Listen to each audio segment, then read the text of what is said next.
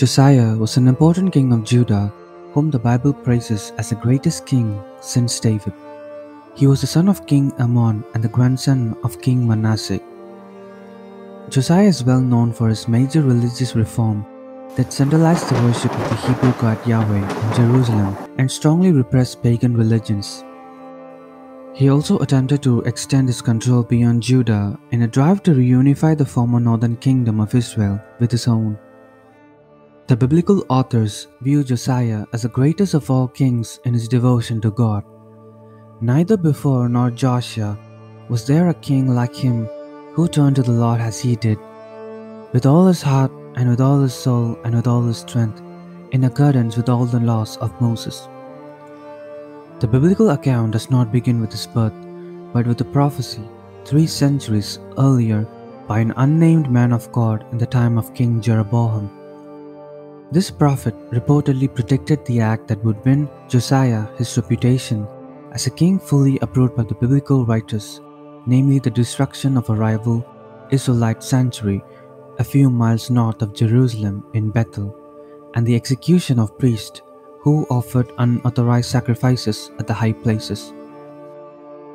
It is said in 1 Kings, "O altar, altar, this is what the Lord says, a son named Josiah will be born to the house of David.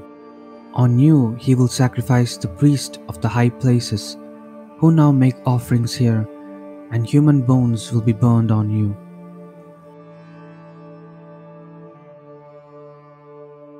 The story is taken up again in 2 Kings 22. When Josiah became ruler of Judah at the age of 8, his reign resulted from the assassination of his father, Ammon, by court officials and the people of the land. Both international affairs and Judah's internal situation at the time were in flux. To the east, the Assyrian Empire was in the beginning stages of its eventual disintegration.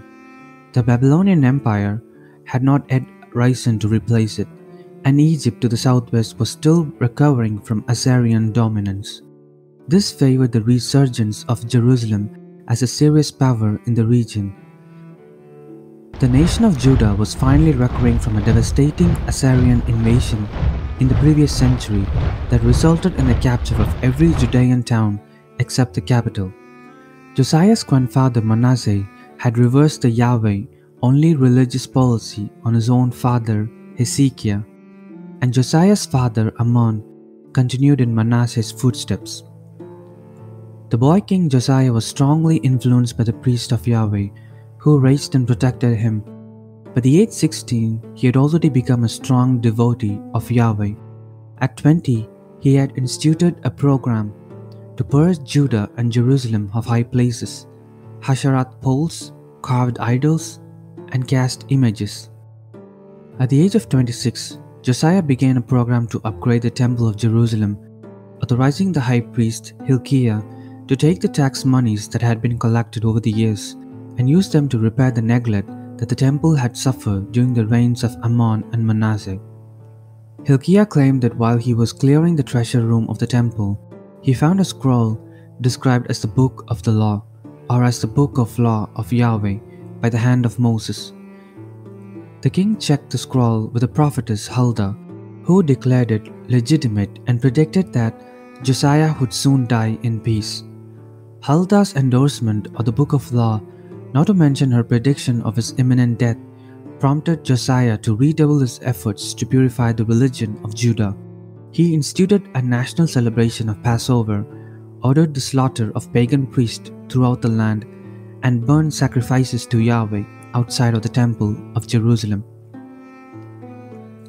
He also attempted to curtail even private religion's activity that did not conform to the standards set forth in the newly discovered Book of the Law. Josiah got rid of the mediums and spiritists, the household gods, the idols, and all the other detestable things seen in Judah and Jerusalem.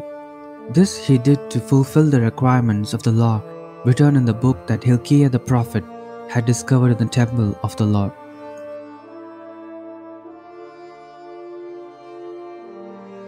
Josiah also reasserted Judean control in the former territories of the kingdom of Israel.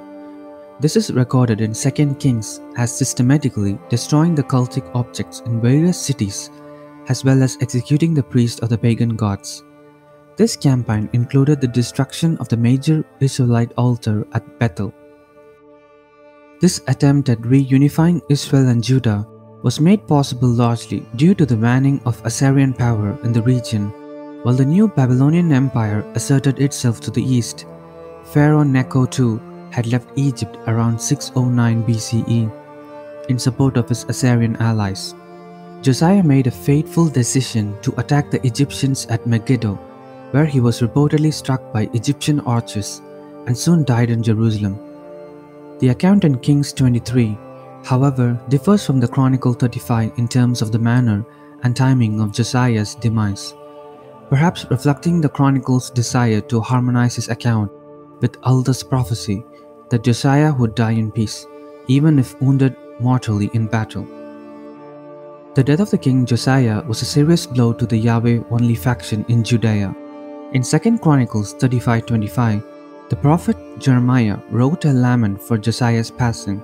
A Jewish tradition claims that this lament is preserved in Lamentations 4. Our pursuers were swifter than eagles in the sky. They chased us over the mountains and lay in wait for us in the desert. The Lord's anointed, our very life breath, was caught in their traps. We thought that was his shadow. We would live among the nations.